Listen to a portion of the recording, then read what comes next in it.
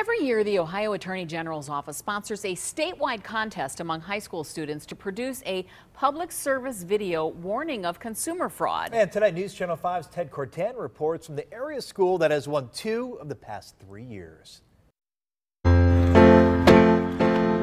It's the winning entry in this year's Consumer Fraud Awareness video competition. We look forward every year to do it. It's a fun contest. The creators are in this A-Tech multimedia vocational class at Pymatuning Valley High School in Ashtabula County. And someone stole my identity on the internet at the end. Teams of students in Mr. Wadega's class were up against 50 other schools and nearly 250 other videos. It's a topic that hits home with them because they see these scams online.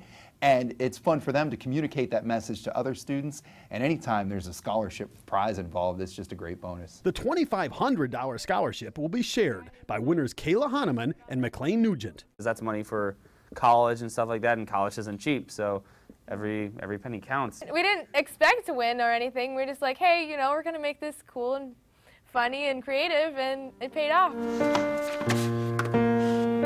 Creativity in this case, they have to be lying, involves a pun using the word lion. I knew you were lying. The Attorney General's office really likes puns, so I mean, we were lucky for that. Now, not only did Attorney General Mike DeWine like the pun and the production, so did their classmates whose videos didn't win. I can see why they beat the rest of us out, and quite frankly, it makes me proud. This is great. Thank you guys so much, and really, I'm proud of you, Kayla and McLean. Good job. Everybody's going to notice our school now, and we do really great stuff, so great job, guys. On your side in Ashtabula County, I knew you were lying. I'm Ted Cortan, News Channel 5. Well, Pymatuning Valley also took first and third place in the contest 2 years ago. Some pretty impressive students. Oh, and to yes. see all the winning videos for this year, you go to newsnet5.com.